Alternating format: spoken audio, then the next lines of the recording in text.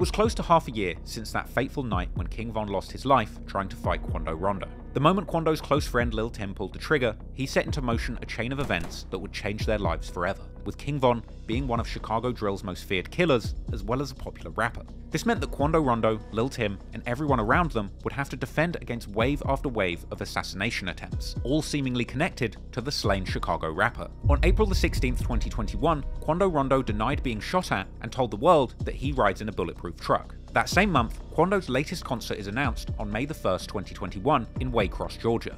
After having his previous shows that were scheduled just weeks after Von's death cancelled, Quando was eager to show his fans, ops, and the world at large that he could travel the country and perform without incident. However, unfortunately for Quando, that simply wasn't true. On May 1st, 2021, Quando Rondo plays the very show that he was booked to perform at in Waycross, Georgia, and here he's seen playing to an empty venue, complaining to the crowd that his shows are usually bigger than this, with Quando addressing the fans and still thanking them for coming out despite the low turnout. I ain't gonna lie. Man, my show was really big, you feel me? People in this, but I know I got a lot of shit going on, you feel me? But I still appreciate everybody who came out. I'm gonna run this bitch out like it's 10,000 people in here. Come on, Shiz. When these images and clips surfaced, Chicago affiliates of Von and Dirk, like Mimo600, would mock Quando, saying that he must have made a loss on that show. But as the night went on, that show's turnout would be the least of Quando's worries, as him and his entourage would leave the venue after performing, driving to a Circle K gas station just 11 minutes away in the next town of Blackshear. At around 3:20 AM after that show, Quando and his team would be in the parking lot of a gas station convenience store in Blackshear, Georgia. Soon after arriving, somebody begun to open fire from across the road, with one man allegedly being hit in the hand and ending up in the hospital. Quando Rondo would flee the scene before authorities arrived. According to one report, over 100 bullets were fired at Quando's entourage during this incident. However, members of the public would arrive to the crime scene, beginning to film and posting the footage on social media, with the woman filming telling viewers that she was on the scene of the Quando shooting and saying that people had heard the gunshots from all the way down the street. And she would even walk right up to bullet markers where the shell casings had apparently been fired from all the way up the street. Oh my God, it is Quando, y'all. It's got to be. They talking about it was the rapper that performed at the Vibe, at the club. They talking about it was Quando. They heard it was, somebody had a bounty on him. I'm like, damn, how the fuck you know? Look at all them bullets. Yeah, they got them picking up bullets. It was unclear who exactly was responsible for the shooting. Quando's ops from Savannah, the gang S8K or the Section 8 kids, would post seemingly referencing the incident, with a caption saying "Get Back Gang," which, if you didn't know, is actually another name for King Von's gang, along with audio from Lil Durk's song Hellcats and Trackhawks, that earlier song where Durk says that he's looking to catch somebody lacking at their show. Now, it's unclear whether S8K members were taking direct responsibility for the incident, or simply celebrating a hit sent from Lil Durk or Von's crew, Get Back Gang. However, a black disciple from Georgia seemingly claimed responsibility for this hit on social media, leading people to believe once again that this was a hit affiliated with Lil Durk. Naturally, due to his extensive affiliations with the Black Disciples street gang, of which King Von was indeed a prominent member. Lil Pab also tweeted after this incident, brushing off the shooting and telling his ops to enjoy life and not let one person stress them out so much, and going on to post a picture of himself alive and well the following day. Quando would seemingly address the threats against his life in a later interview, also brushing off the danger and saying that he doesn't care about death threats because he's always armed. Death threat all you want to, man, bro. That's just some words, man. Be an action. Right. You feel me? I'm going home to my daughter. Right. And if I didn't, God called me. Right. But so, I'm going home to my daughter, bro.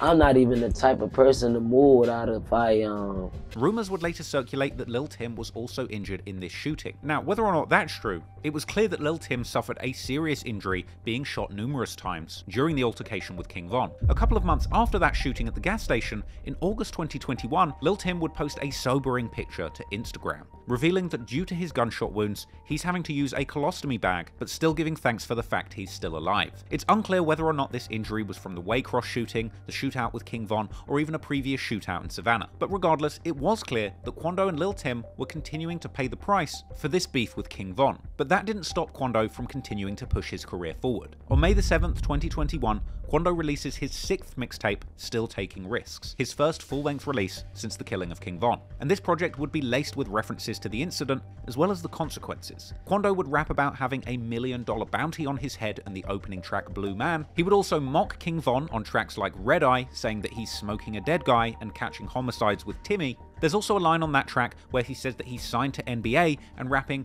"If he loves that girl, make sure he never sees her again." Seemingly a reference to King Von essentially dying as a result of his girlfriend Asian Doll, creating a love triangle between Von and Youngboy. With Quando going on to disrespect King Von's crew Get Back Gang, saying there ain't no get backs. Quando also says that he has shooters doing murders for only $1,500, and that he wants to kill all of his ops one by one until he gets to the top dog. Perhaps another reference to a desire to take out Lil Durk, as he depicted in his music video for the song Soul Reaper. And Quando even ends this song by mocking Lil Durk for linking up with Youngboy's enemies like Fredo Bang, as well as saying that Lil Tim got out of jail and got straight back to shooting. Even mocking Von, saying that Timmy busted Von's head because he got caught without his gun. There's also the song Drop Some, where Quando reiterates that he didn't even realize that it was a beef with Von the night he got shot, and saying that he has bullets for a wrestler, another reference to Von trying to fight the night he got killed. Quando also raps saying that his young'un is quick to make a rapper bleed. Elsewhere on the track Devil on My Shoulder, he shouts out Timmy, saying he will shoot for him.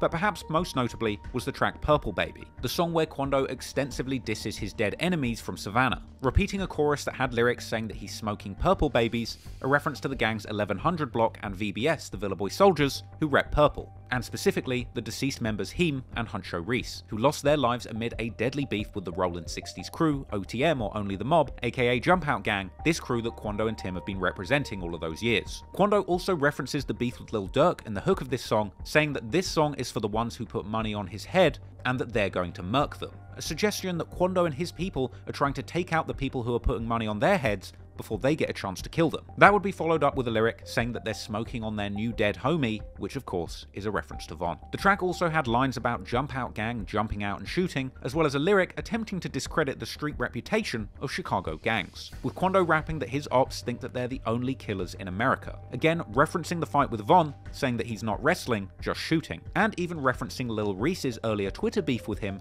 saying his ops wanted smoke until he killed their friend, ultimately ending the song saying all he smokes is dead ops and free Lil Tim. Elsewhere on the song OK, Quando says that the night Von died made him sick, and reflecting on the trauma of seeing his friend Timmy split open after being shot. On the track Still Doing Wrong, he says that they had no choice but to kill Von, but to this day, he still doesn't know what he did to upset him. And then finally, on the track Stand On It, Quando would taunt Lil Durk and the Chicago rappers, who keep saying that they're going to kill him, saying that they better stand on that statement, mocking his rivals and questioning why they think they're the only shooters out here, introducing his team of shooters as Jump Out Gang and saying that they're the ones who put people on the news. Still Taking Risks was a bold project from Quando Rondo that made a big statement. And in spite of the shooting after his concert in Waycross, Quando was still planning on disrespecting his enemies. And Quando wasn't the only one who wasn't scared of the Chicago hitters hellbent on taking them out, because Lil Tim would also share the same sentiment. Quando went live on the 8th of May 2021 with Lil Tim expressing frustration at their ops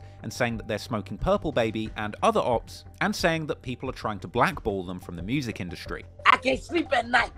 Man, these nightmares, they eat me up. You know, real purple babies for real, man. I'm about to start smoking motherfucking black babies around this bitch, cuz. You know, I got that at the house with me, baby. I got a purple, baby. I with no bags on me. Man, I'm pissed off, AJ. You gotta get up. No, boy, they cannot get that big straight up, ain't it, bit, bro? I'm telling you, boy, they let me get that big bag. These folks really don't want to in the industry. So now I'm about to come boom rushing through this. Gotta kick the door in. Come on, man. But they act like they don't like me. Yeah, 4th of July this. Quando even says that him and Lil Tim are going to drop a mixtape together. Should have put me on that. That me and Lil Tim about to drop a tape and we ain't about to do no capping at all. Motherfucker. It's up. It's up. It's up. and it would appear that in the midst of all of the hype surrounding Lil Tim, as he quickly went from unknown street figure to demon slayer who had killed Chicago's most dangerous rapper, he would spot an opportunity to capitalize on it. So Lil Tim would seemingly hit the recording studio too, in an effort to garner more money and fame off of the back of this situation. In June, Lil Tim would be on live previewing his new song, Off the List. I drop tomorrow. Drop tomorrow. I drop tomorrow. Food for thought. Man, let me let y'all hear some, man. Since y'all got me turned up like that. Off the list. Put that thing down. Bitch, I don't miss. Now, this wasn't Lil Tim's first go at rapping. He had dropped snippets of songs all the way back in September before this whole beef popped off. But now that Lil Tim was known the world over as the man who had killed Chicago's most famous, self-proclaimed demon, he might just have a shot at getting famous off the back of this killing, just like King Von got famous, rapping about all the people that he had supposedly killed. As the days went on, Lil Tim got more and more active on social media, seemingly building up the hype for his new rapper slayer rap persona. On June the 9th, 2021, Lil Tim goes live saying that he keeps a black hoodie and denying being in hiding, saying look what happened to Von. You know I keep me a black hoodie. Hiding in the woods. What? Why I seen that tweet, boy? Nigga hiding in the woods. What? Bitch, I'm in the trenches. What happened to buddy? Double down on y'all ass, man. Yeah, bitch ass. Interestingly, after shooting King Von, Lil Tim didn't tweet for around 8 months, with his final tweet posted literally less than an hour before that shootout. But then, on July the 7th, 2021, Lil Tim would return with a brand new Twitter account, claiming that this new account was set to be foul and disrespectful, titling himself Lil Tim the Biggest Op. Lil Tim would swiftly begin liking other posts on Twitter of people saying that they're smoking on Von, as well as reposting a tweet by Quando Rondo seemingly referencing that moment where Quando helped a wounded Lil Tim into the hospital after the shootout with Von. A few days later, Lil Tim would post up on Twitter with his friend saying that if you don't have a homicide, we can't be friends, even attracting him a like and a follow from hip-hop's biggest troll, 6ix9ine. Lil Tim proceeded to post clips on social media showing that he was outside in these streets, on the front lines, and not scared of any of his enemies. Come on, man. Front line, oh. Too many ugly front line. Eventually, on July the 21st, 2021, the full version of Lil Tim's new song, The List, would leak. And this was a wild track, seemingly dissing King Von and taking full responsibility for his murder, with Lil Tim rapping that he just checked a new N-word off the list, and that he's quick to gun you down, check the score, bitch I don't miss. Elsewhere on the track, Lil Tim dared his ops to spin on him, and a music video for the song would release in August, with Lil Tim rapping these lyrics whilst holding a shovel and smoking a blunt. A scenario that to me seems to indicate only one thing: he's smoking on Von and digging his grave. Elsewhere on the song, Lil Tim would rap that he's pulling out a shovel and grave digging all of his friends, as well as rapping that he will kill people and he doesn't care who they are, as well as saying F that get back, another reference to King Von's crew Get Back Gang, and rapping that his ops all had guns but they didn't shoot that night. A likely reference to King Von's friends Slutty and Louie, who had attempted and failed to execute Lil Tim on the ground that night the shooting occurred. Following the leaking of Lil Tim's song Off the List, blogs and websites would quickly react. This would lead to Lil Tim denying that the song was aimed at Lil Durk or King Von, with him posting an Instagram story reminding everybody that he mentioned no names on the song, as well as claiming to not even be able to officially release the song or video due to somebody sending it to the judge, with this apparently having potential to jeopardize his self-defense argument in court. Now, it's possible that due to this awkward rollout, the song and video being leaked, and then having to cancel the official release, Lil Tim may well have not made any money from this song. But what did happen was he caught the attention of another rapper with common enemies, 6ix9ine. Now, 6ix9ine has a storied history when it comes to beefing with Chicago rappers. He famously had words with Lil Durk on IG Live during his prime as a rapping Blood member. But when I feel like disrespecting me, Blood. And he had also gone back and forth extensively with Lil Reese. But since King Von mocked 6ix9ine for eventually becoming Snitch, when Von died, 6ix9ine was one of the first people to mock Von and disrespect Lil Durk in the aftermath. Look how happy he is. He sacrificed. Look how happy he is. Look at this dead on his shirt. Look. Yo, you think King Von thirsty? I think King Von thirsty. Look. Yo, drink that. Look. If a killer ain't dead, we ain't wearing no RP shirts. With 6ix9ine being one of the biggest people pushing the Slide for Von movement. This is essentially a catchphrase taunting Lil Durk and questioning why he hasn't retaliated for the killing of Von. And it's partly the result of a famous King Von lyric, where he rapped, "If he dies, his people will slide to avenge him every day and boost the murder rate." Combine this with lyrics that Lil Durk rapped on Pooh Shiesty's song Back in Blood, where he says, "If the killer isn't dead, then you can't wear an RIP shirt." That for killer ain't dead, we don't wear no RP shirt. Yo, Lil Tim still alive, son. No 4K trade members, none happened to them. Look.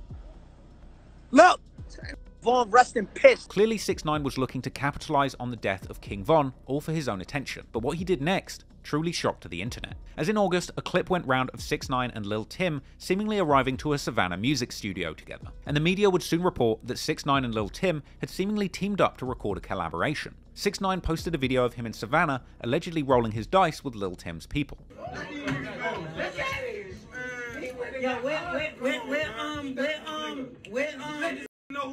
Where's Fat at?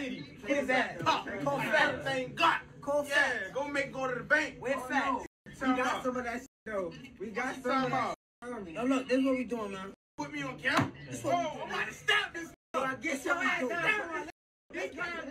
And then another video would go around, apparently showing Lil Tim in the booth recording with 6ix9ine. Now, Lil Tim would deny doing a song with 6ix9ine, telling his followers on social media, "What do I look like doing a song with a rat?" Lil Pab would also cast doubt on the situation, posting the studio footage, pointing out that there is no song to show. And Quando Rondo would also deny the collaboration after 6ix9ine posted a video showing him in Savannah and saying he was playing dice with Quando's people, with Quando saying that his people had taken 6ix9ine's money and left the building, indicating that in reality, 6ix9ine had actually been finessed out of his cash by the 33rd Street goons. After this, Lil Tim would come out to say that it was not 1027 or 33rd Street members in that video with 6ix9ine, essentially saying that 6ix9ine came there to meet with him, but Tim didn't want to go through with it. Tim would claim he would never do a song with a snitch when he has friends that literally got snitched on. Cause you know I can have anything, any name in my mouth, cause you don't see me in that video. Them your people in that video, that's your family, cause that's your people, cause you don't see no 1600, you don't see no 1027 chains in that. Them your people and they flashing money with that man. That's not me. You tripping. He can't die for me, but I wasn't in there with that. Tim would later do an interview with Fuchsia's TV, claiming to have taken around $40,000 to $60,000 from 6ix9ine before leaving the studio without recording. Nah, I never did it. I act like I was gonna do it. Got down a couple of 40, 60 rats type. It just did. Like, I ain't never did it. I act like I was gonna do it. Never did it. So it turned out 6ix9ine had actually planned to include Lil Tim on his King Von disc called Wah Wah, but when Lil Tim pulled out of the song, 6ix9ine had to re-release the track as a solo song under the title Gene. But even without Lil Tim on the track, 6ix9ine's lyrics would be all aimed squarely at Lil Durk for not avenging King Von, with pointed lyrics on the track saying your man got shot and you didn't get back. And in the video, when 6ix9ine rapped the lyric, "Go get a gun and go get some get back," he even flashes the word "slide for Von" up on the screen. So in the end, it really did seem like Lil Tim was actually able to translate his street notoriety into cold hard cash. Ironically in this case, without even having to record a song. But behind the scenes, Lil Tim was still recording and practicing his rap skills. After the 6ix9ine debacle, Quando Rondo and Lil Tim collaboration track called Biggest Op leaks online. But for now, Lil Tim would remain behind the scenes and in the streets rather than pursuing a rap career fully. As time would go by, people would be wondering whether or not this supposed $1 million bounty on Quando's head was even real. In September, a clip circulates apparently showing Quando walking around all by himself in Walmart with no security. Yesterday, Quando Rondo, as you all know him as, came to my job. He was by himself. Everybody is making comments saying he's supposed to be on the run. He is living life, as you can see, having fun. And as time goes on, Quando Rondo seemed to just be living his life as normal. The following week, he goes on live and says only his friends can fight him, and if anyone else tries, they're getting shot. As well as saying that Lil Tim and NBA Youngboy are the only people who have been there for him. Me and Black got the hit and, you know, some brotherly. You know, I fight with him, anybody else throw their hands up, they get their ass. But then nothing for me, but Lil Tim and Lil Top. I don't give no about a not liking me though.